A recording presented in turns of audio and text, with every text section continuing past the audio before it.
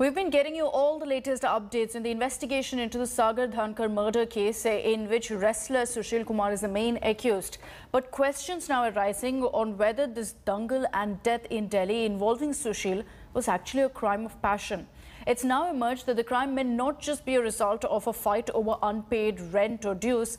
The Delhi police now say a female friend of Sonu Mahal, who was gangster Kala Jathedi's nephew, was perhaps the reason for this entire ugly brawl.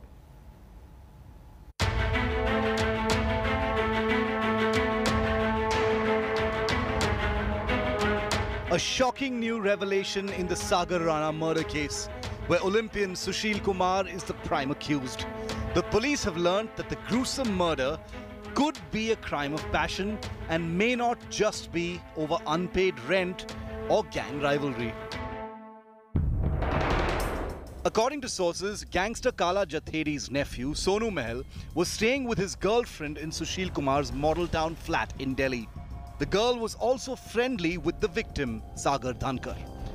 And this became a bone of contention between wrestler Sushil Kumar, Sagar Dhankar and Sonu Mahal. Sushil may have objected to the girl staying at the rented accommodation, which is in the name of his own wife.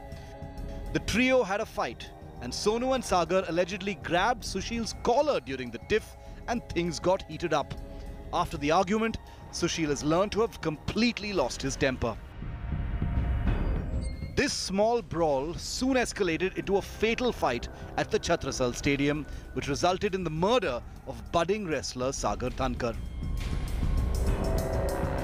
Sonu Mahal too was bashed up, allegedly with the help of gangster Neeraj Bhavana's men. Police are investigating to trace the mystery girl and find and fix her role in this entire crime.